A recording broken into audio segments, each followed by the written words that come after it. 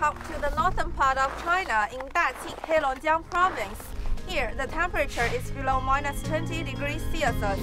Today, we're going to take you to have a look at this PV power station. First of all, let's go and visit Mr. Liu, engineer from this power station, to let him introduce us what is special about this power station. The Daqing PV power station was connected to the grid in December 2021. It covers an area of 318 hectares.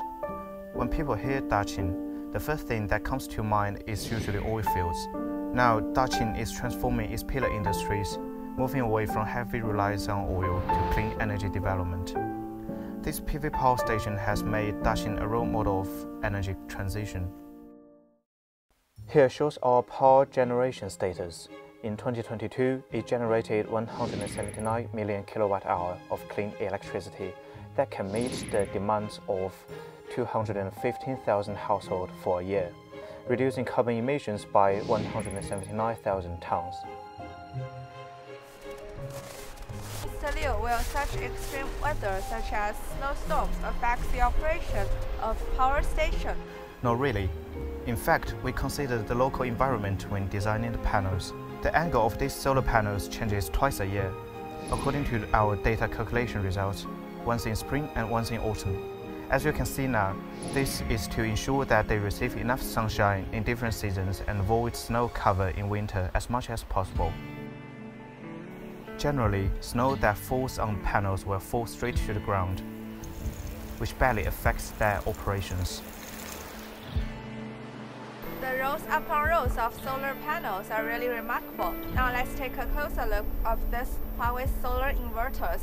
It's not that big, but actually it serves as the heart and brain of the entire solar power stations. Mr. Liu, how do our solar inverters work under such low temperatures? Can they work properly?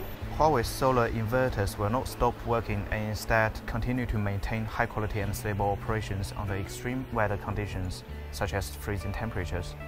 Since our PV power station was connected to the grid in December 2021, these inverters have been working properly without any faults. This is how things here look in winter. In spring, our whole station will turn green and be covered with grass. Now, the solar panel provides shade and reduce evaporation to boost soil moisture. Today we have seen how Huawei solar inverters work in such low temperatures. Working with China Hunan Group, Huawei is committed to help local communities to conserve energy, reduce emissions, and achieve low carbon development, helping to create a more sustainable future for all.